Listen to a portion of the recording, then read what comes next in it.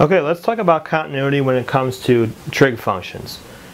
Take a look at part A. Now this problem is asking us again for where it's continuous. Notice that this time it's not asking us for interval notation at all, so we're just going to write a statement, kind of write a sentence on these to describe what's happening. Okay, now in the previous problem we talked about that nothing makes the bottom 0 if you have x squared plus 1. I can't put any number in there to cause that bottom to be 0, so I'm not going to have any discontinuities as a result of the bottom. Okay, so we're going to take a look at the top. We're going to look at tangent and see if that gives us any places where it's not continuous.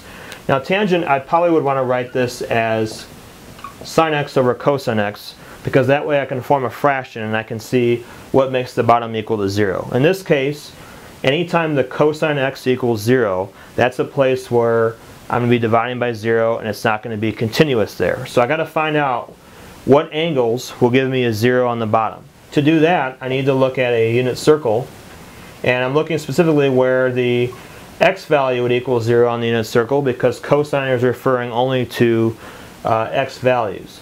So I see that your cosine is going to be 0 when you're at pi over 2 and 3 pi over 2. So pi over 2 and 3 pi over 2. However, these problems do not have us looking at only 0 to 2 pi. These are talking about the general case. So I got to consider every kind of revolution on here.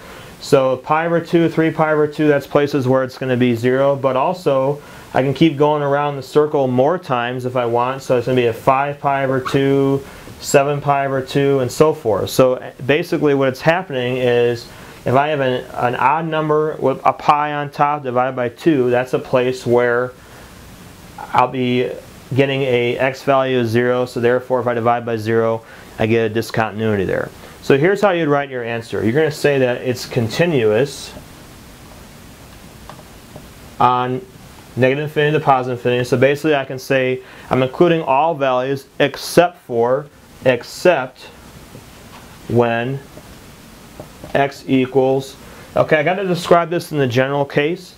So we're saying that we're talking about odd numbers over 2. We're going to use an n here, so I'm going to write this as n pi over 2, where n is an odd integer.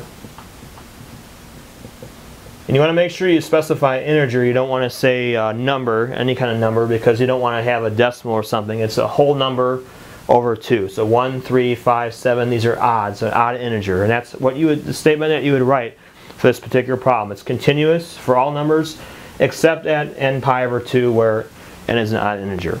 Let's take a look at the second one. Now for this one, I can rewrite this as f of x equals 4 over sine of 4x. Okay, so I can write that. Okay, that's the identity that I want to use for cosecant. We have a sign in the bottom. So this time I have to look at the unit circle and see where does sine equal 0. Now I have a 4x in there. I'm going to temporarily ignore that. I'm just going to consider this as sine x only. So sine x right here is referring to these two places on the unit circle. Your sine is a y value. The y values are 0 at these two places, and that's going to be at 0, pi, 2 pi, and so forth. So if I have sine x equals 0, your x is going to be equal to 0, pi, 2 pi, 3 pi, and so forth, continuing all the way through. Okay, so in that case, that's the places, that's the angles that will cause you to get a 0, and then you're going to be dividing by 0 in that case. Okay, so I have this.